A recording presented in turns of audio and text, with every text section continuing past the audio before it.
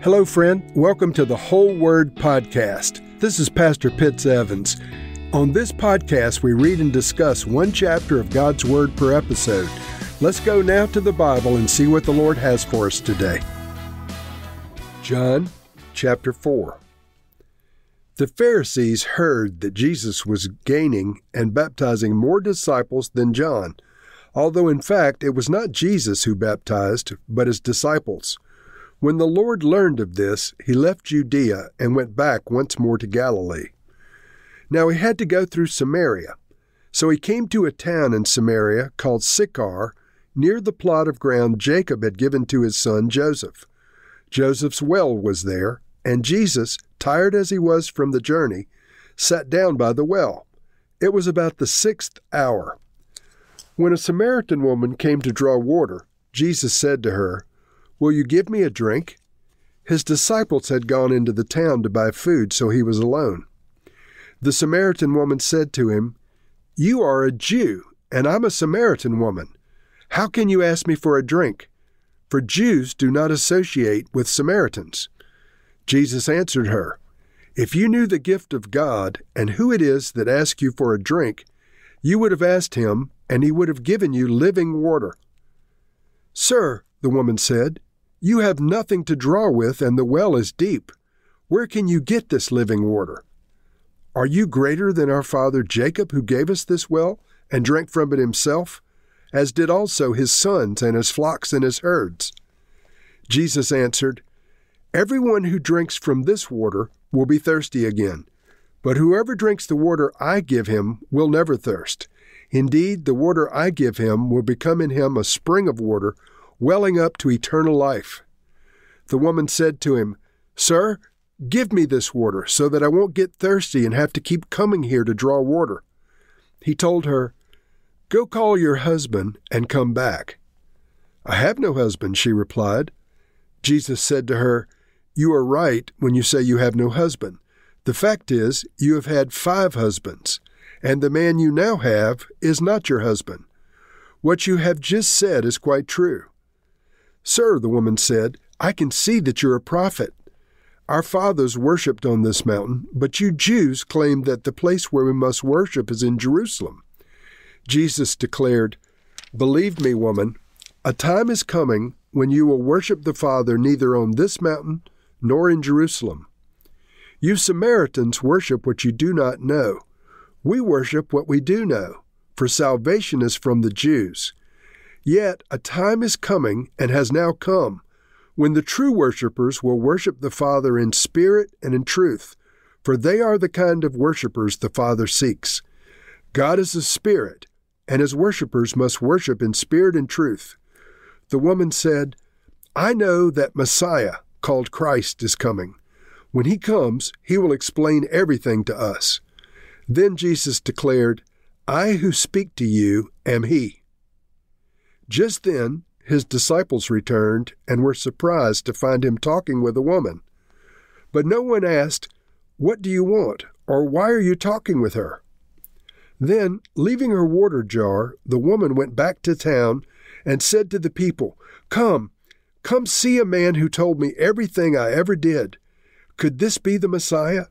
They came out of the town and made their way toward him. Meanwhile, his disciples urged him, "Rabbi, eat something."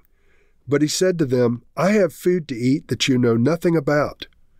Then his disciples said to each other, "Could someone have brought him some food?" "My food," said Jesus, "is to do the will of him who sent me and to finish his work. Do you not say 4 months more and then the harvest? I tell you, open your eyes and look at the fields. They're ripe for harvest. Even now the reaper draws his wages. Even now he harvests the crop for eternal life, so that the sower and the reaper may be glad together. Thus the saying, 'One sows and another reaps,' is true. I sent you to reap what you have not worked for. Others have done the hard work, and you have reaped the benefits of their labor." Many of the Samaritans from that town believed in him because of the woman's testimony. "He told me everything I ever did." So, when the Samaritans came to him, they urged him to stay with them, and he stayed 2 days. And because of his words, many more became believers. They said to the woman, "We no longer believe just because of what you said. Now we have heard him for ourselves, and we know that this man really is the Savior of the world." After the 2 days, he left for Galilee. Now Jesus himself had pointed out that a prophet has no honor in his own country. When he arrived in Galilee, the Galileans welcomed him. They had seen all that he had done in Jerusalem at the Passover feast, for they also had been there. Once more he visited Cana in Galilee, where he had turned the water into wine.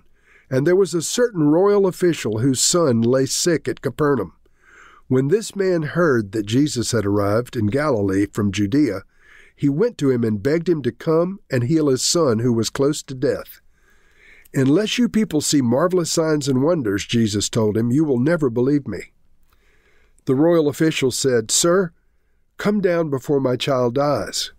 Jesus replied, "You may go, your son will live." The man took Jesus at his word and departed. While he was still on the way, his servants met him with the news that his boy was living. When he inquired as to the time when his son got better, they said to him, "The fever left him yesterday at the 7th hour." Then the father realized that this was the exact time in which Jesus had said to him, "Your son will live." So he and all of his household believed. This was the second miraculous sign that Jesus performed, having come from Judea to Galilee. So Jesus encountered a Samaritan woman at a well in the middle of the day. And friends, first of all, people did not go to the well in the middle of the day unless they were trying to avoid other people. So Jesus was traveling. That's why he was there. They happened to stop by this well.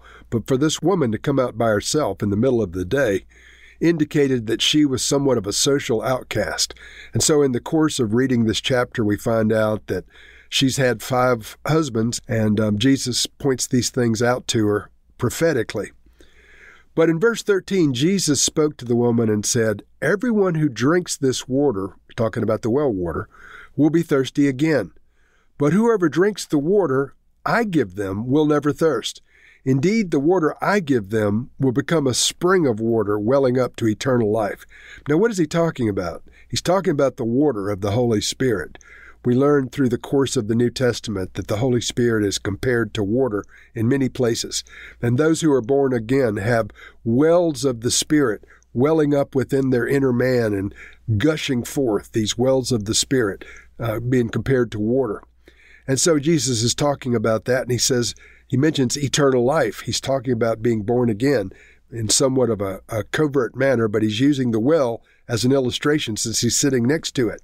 And so the woman is stunned that he knows that she's had 5 husbands and she's living with a man. So she says, "Sir, I can see you're a prophet." And of course he was. She didn't know what else to say. And then she started talking about worship as if she was a very religious lady. She said, our ancestors worshipped on this mountain, but you Jews claim the place where we must worship is Jerusalem. And Jesus replied, "Believe me, a time is coming when you will worship the Father neither on this mountain nor in Jerusalem." Verse 23, "Yes, a time is coming and has now come when the true worshipers will worship the Father in the Spirit and in truth. For they're the kind of worshipers the Father seeks." And he says God is a spirit, and his worshipers must worship him in spirit and in truth. So what's Jesus saying, friends? He's saying that anybody can sing a song. But worship comes from the inner man. Worship comes from the spirit of man and the spirit of the redeemed. Anybody on earth who has a voice can sing a song. Anybody on earth can take a position of worship, like getting on their face or on their knees or whatever. But true worship of God the Father and the Spirit of God comes from the spirit of man. So this is what Jesus is trying to explain to the woman, and it baffles her, but she knows that she's hearing from a very godly man and a prophet. So the woman says, "I know that the Messiah, the one called Christ, is coming. When he comes, he will explain everything to us." And Jesus then responds, "I, the one speaking to you, am he." Now, friends, there are many casual readers of the New Testament that say Jesus never declared himself to be the Messiah. Here he definitively says, "I am the Messiah. I'm the one speaking to you." And so the woman left her water jar, a valuable tool that she couldn't afford to leave, and she went back to the town and told everybody in town what Jesus had said to her. And she said, "Could this be the Messiah?"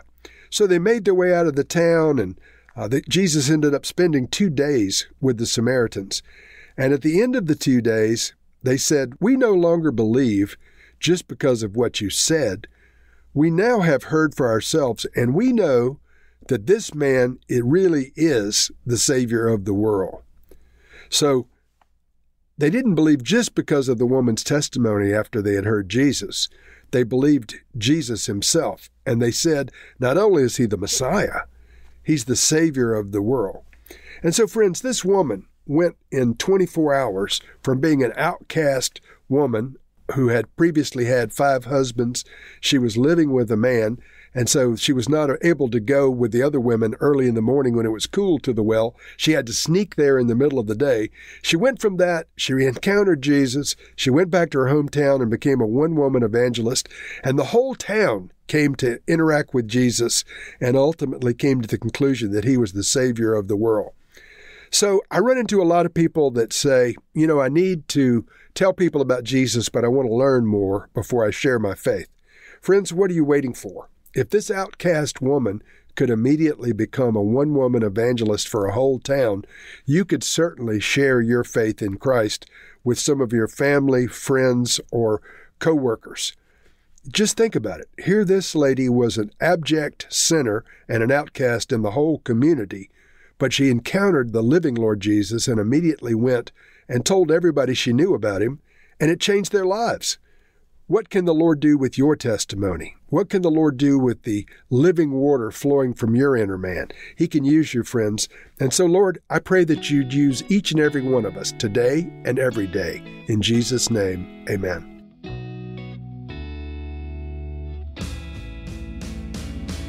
Thank you for listening to this episode of The Whole Word.